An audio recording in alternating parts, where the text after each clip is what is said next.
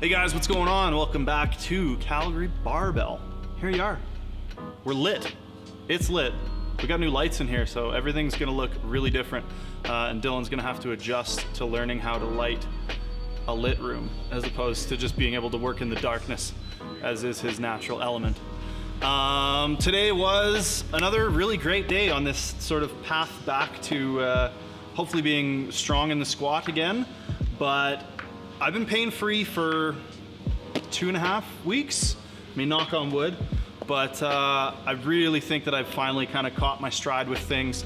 I've made some changes to my squat and to my deadlift, resulting in way less pain, to the point where I get a little bit of sensation. I wouldn't even call it pain on some of my heavy deadlifts.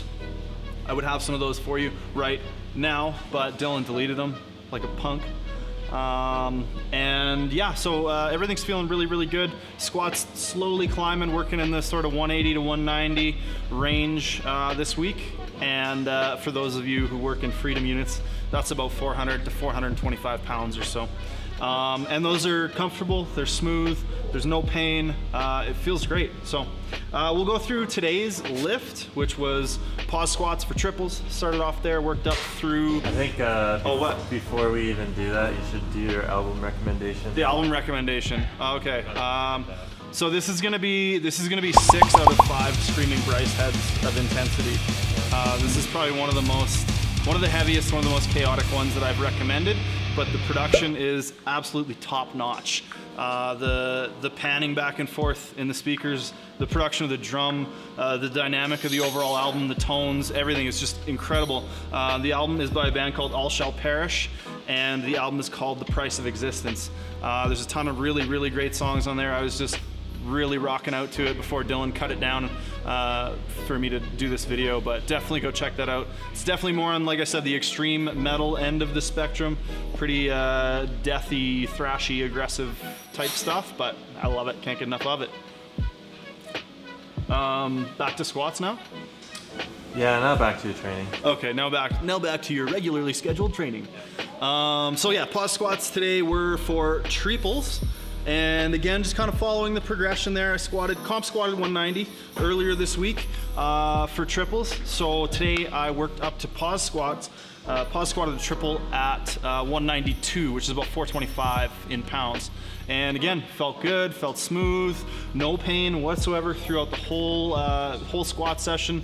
So I couldn't be happier about that. From there, moved on to some pretty interesting protocol that Mike's got me doing, and that is to do my incline pin presses, singles the whole way up to a 10 RPE, and then one back off set, kind of back down about 5%. So I think I'm still kind of getting the hang of working up to a 10 while staying technical, not, you know, like losing my shoulders and all that kind of stuff. So it's an interesting sort of, I don't know, experiment for me to be kind of playing with where my top end actually is on the bench more frequently. That was one thing Connor said after Worlds, was like, oh yeah, you had 5 more kilos there. And I was thinking, no way, dude. But he said, you know, you just got to learn to grind, and I don't know that I've developed that skill on my bench. So I think this will be interesting and potentially beneficial for me to do. After that, I worked up to 310 on that, 310 pounds, 140 or so kilos, which is 5 kilos or 10 pounds more than last week. So good progress there. RPE climbed, I think, a little bit from what it was last week to this week, but again, trying to really push the envelope and get as close as I can to a 10 without lifting like crap. And finally, finished the day with some close grip sets 8. Close grip for me is a super, super awkward movement. And I only went from, so I grip max legal, and I went to ring fingers on the rings, and it just feels like a totally different movement. I think it worked up to like 125 for a set of 8, and was just like wobbling all over the place and pressing it back and forward, and my shoulders were all over the place. I'm sure it won't look anywhere near that bad on film, but it's definitely how it felt. It felt like a hot mess. But probably, again, a good skill for me to get better at. When it comes to benching, I can use all the benefits I can get. I think we'll end it with a question today. End it with a question. Send it with a end it question. What is it? MXI2 wants to know your thoughts on rolling the bar before you deadlift. Thoughts on rolling the bar before deadlifting? I don't know. I think it's an individual thing. I think that, and I think I saw this comment. He refers to like Brian Shaw specifically in that comment. Yeah. So I think somebody like Brian Shaw has probably done 20 or 30,000 reps of deadlifts or 100,000 reps of deadlifts. And if he does it that way every single time, then he's going to be able to time that perfectly and hit that perfectly. I think for most people, it's not something I would recommend getting in the habit of. But if it's something that you do and you feel like you're successful doing it, then I'm not going to tell you not to. But here's my take on it, is that it's going to add another variable to the lift that, you know, is dynamic and could possibly go wrong. You know, could be something that contributes against your favor in a lift. If you catch the sort of roll too close or too far, or, you know, whatever, if it's outside of where you want it to be when you sort of catch that roll, I think it could be detrimental. So I always try to recommend paring down all the variables that you can, doing everything absolutely the same every time. And if that includes a roll and that works, then like I said, I'm not going to tell you not to, but I wouldn't recommend somebody go out and try that as something to get their deadlift past a plateau or whatever. I think there are smarter and better ways to attack that. Less variables generally going to equal more consistency, which generally over time is going to build all the things we're trying to build here in the gym. So that's my take on that. That's it. Check out the swag. Check out